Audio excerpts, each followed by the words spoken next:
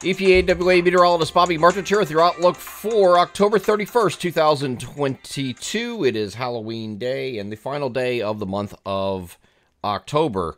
The Monday video forecast is proudly sponsored by Kinsley's Family Market in Broadheadsville, Monroe County, Pennsylvania. Kinsley's is the world's largest ShopRite, and the ShopRite logo means they're all about food, they're all about savings, and they're all about you. We're now deep into football season, and Kinsley's has all of your favorite tailgating foods ready to serve, including shrimp, vegetable, and fruit platters, legendary wings, 6-foot hoagies, and a lot more. Stop in and speak with Kevin, their catering guru, and start tailgating today in style. They are Kinsley's ShopRite, located at 107 Kinsley's Drive in Broadheadsville, Monroe County, Pennsylvania, proud sponsors of the Monday video forecast.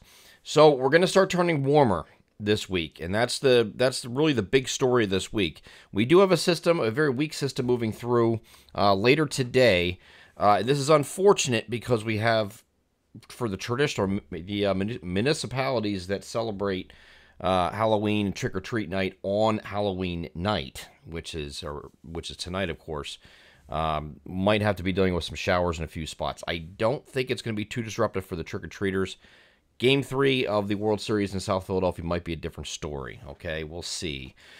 So here is that system that's going to be moving through, and you see there's not a lot of precipitation in the interior. It's mostly southeast areas that are getting into this evening. A few showers in the interior, too, overnight, but, I mean, this isn't really a lot of precipitation. So I think as far as the trick-or-treaters go, you should be okay in most areas, maybe a stray shower. But I think further southeast, down by the Philadelphia region and point southeast, you might have some problems, and it's this system will be exiting on Tuesday morning, and the clouds will give way to sun after that point. So we're mostly cloudy today. Temperature 60 to 66 is the spread of temperatures across the region. Normal highs right now are on either side of 60, okay? It's the last day of the month of October, so your temperatures across the region are kind of like 58 to 62 in that range. So it's a little warmer than average today, and even more so on Tuesday. 65 to 70 is going to be the spread in temperatures here on Tuesday. But again, the sun is going to return in the afternoon once those early showers and clouds exit.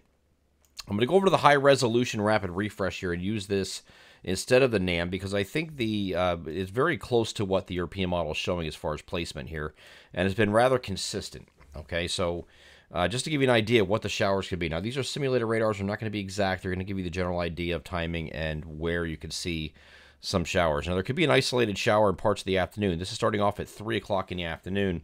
And as I move this forward, you can see just an isolated shower or a stray shower in a few spots in the interior, and that's it. Once we get to the evening hours, and this is 6 p.m. right here, okay, we're still okay. That's usually the traditional start of trick-or-treating, right? We get to 8. Still not too bad. A few areas might get a stray shower. The Phillies game down here in South Philadelphia is scheduled to start at 8:03 p.m. So a few showers are going to have to dodge there, I think, this evening, and then the concentration of that will come in probably late evening. So same thing with the interior. I think that once you get past mid-evening, past 9 o'clock, you start to see an increase in this precipitation. Whether or not they can play down here under these conditions remains to be seen. We're going to just have to monitor radar and see what happens. Okay, but as far as trick-or-treating, being 6 to 8 o'clock in most areas, it's probably going to be done before all this gets in here. So this will move off to the north and east, and there could be some leftover, again, early showers on Tuesday morning, and after that point, we should be clearing out, except for the far northern areas might be holding onto a shower a little bit longer here on Tuesday before that clearing out takes place, okay?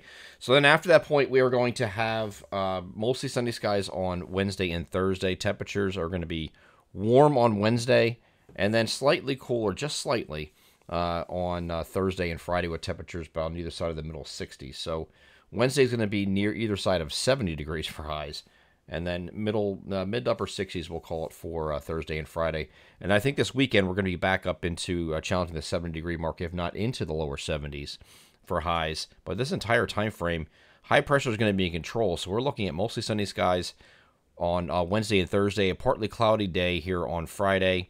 Saturday also partly cloudy. And then when we get to Sunday, we'll call it partly to mostly cloudy. It's going to be ahead of this next cold front, which is going to come through early next week. So I think right now we're going to go with a dry weekend.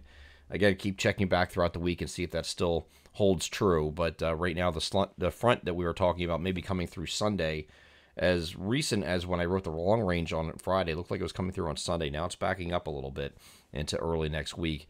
And most of the ensemble guidance is doing the same thing. So now this is a temperature anomaly map showing what temperatures are in relation to where they should be for this time of year. Okay, so any of the oranges here, or the lighter oranges, are slightly above average. Any of the reds or dark oranges are going to be above average temperatures, not just slightly above, but above. Okay, any of the blues, lighter blues here, are slightly below, and the greens are below average. So if I move this forward, I just want to show you what we're looking at here. You see these temperatures getting very warm in the eastern United States at the same time the western U.S. is cooling. So if you wanted to draw a kind of a trough, there's a big trough out here like this, and there's a big ridge over the eastern United States, and there's a big high pressure out here that's driving this this warmth. So that's why you're getting the warmth.